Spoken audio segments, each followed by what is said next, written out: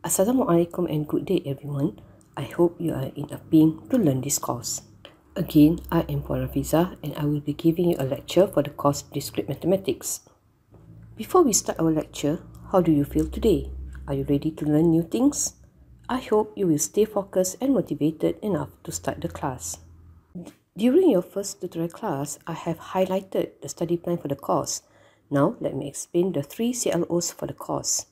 To cater for the first CLO, you will have lecture and student-centered learning, whereby you will be assessed through the quiz, test, and final exam.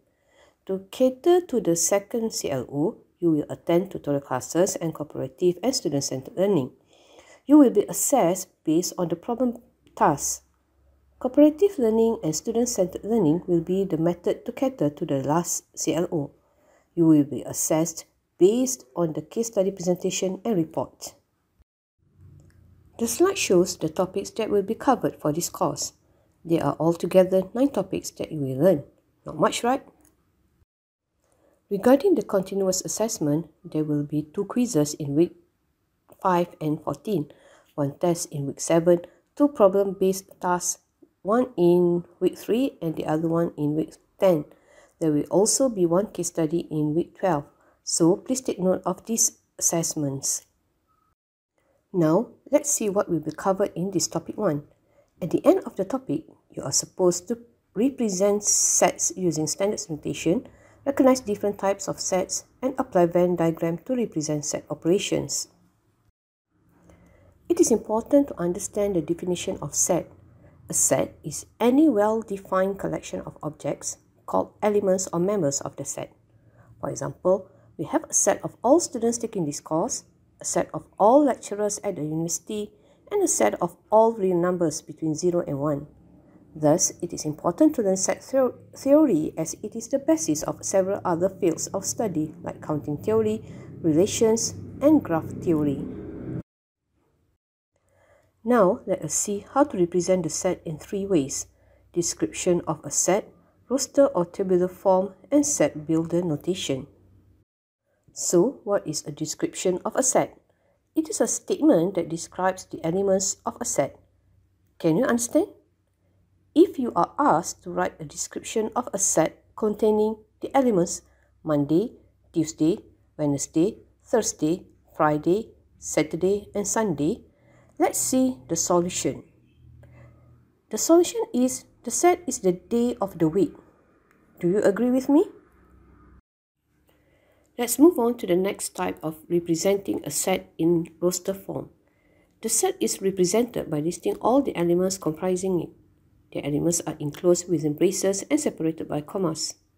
For example, you are asked to write a set A, a natural number less than 6, in roster form. Do you know how to write it in roster form? Let's see how to solve the problem. First, you have to list the natural number that is less than 6, which are 1, 2, 3, 4, and 5. Remember, 6 is not included as the question asks for less than 6. Thus, the correct way to write set A in roster form is shown on the slide. Can you follow my lecture so far? Now, let's see the last type representing a set, that is set builder notation form. This type of set is defined by specifying a property that an element of the set have in common. The set is described as shown on the slide. A indicates the generic form of the element in the set. The vertical bar or colon is used as a separator, meaning such that the most right part represents any constraints on the element. Let's see the example. You are supposed to write a set B in set builder notation form. Can you try it first before I show you the solution? I guess most of you managed to write it well. You can either write your answer like this or like this. Both are correct. The slide shows some notation in a set. Try to memorize it as it is useful, especially when writing a set builder notation form. I'm sure most of the symbols are not new to you, but I would like to highlight on Q symbol. As you can see, when P is divided with Q, where P and Q are integers, and Q cannot equal to 0. Do you know why? It is because any number that is divided with 0 will get infinity. The table shows the description of each symbol. The diagram on the slide represents the real number system. I hope you can differentiate between natural numbers, whole numbers, integers, rational numbers, etc. Let's do this simple exercise. Can you write each of the following sets using set builder notation? Well done, students. I'm sure most of you got the correct answer. Those who got wrong, don't worry. You may ask me during our second class tutorial. In the previous subtopic, I have taught you how to represent the sets. Now, let us see the different types of sets. First, we have a finite set. A finite set refers to a set that contains a definite number of elements. For example, set S is a set of natural numbers between 50 to 70. It means that the value of X starts from 51 and ends at 69. In other words, it has limited values. Next, we have an infinite set that contains an infinite number of elements. For example, set S is a set of natural numbers greater than 10. It means that the value of X starts from 11 to infinity or endless. A subset is another type of set. A set X is a subset of or equal to set Y if and only if all elements of X are also the element of set Y. Look at the example given on the slide. As all the elements of set A contained in set B, hence A is a subset of or equal to B. Another type of set is a proper subset. Set X is said to be a proper subset of Y if every element of X is an element of set Y, with the number of elements in X being less than the element of Y. Look at the example on the slide. Do you think that set A is a proper subset of set B? Yes, you are right. Set A is a proper subset of set B because all the elements of set A contained in set B and the number of elements in set A and B are not equal. Next, let's see another type of set called the universal set. It is a collection of all elements in a particular context or application. The universal set is presented as a capital letter of U. Now, let's define U as the set of all animals on Earth. Thus, a set of all mammals is a subset of U. You got what I mean? An empty or null set is a set with no elements and is denoted by a null symbol. The cardinality of the empty set is 0. Look at the example given on the slide. X is a natural number, and the value of X is between 7 and 8. Thus, the set is empty because there is no value for natural numbers between 7 and 8.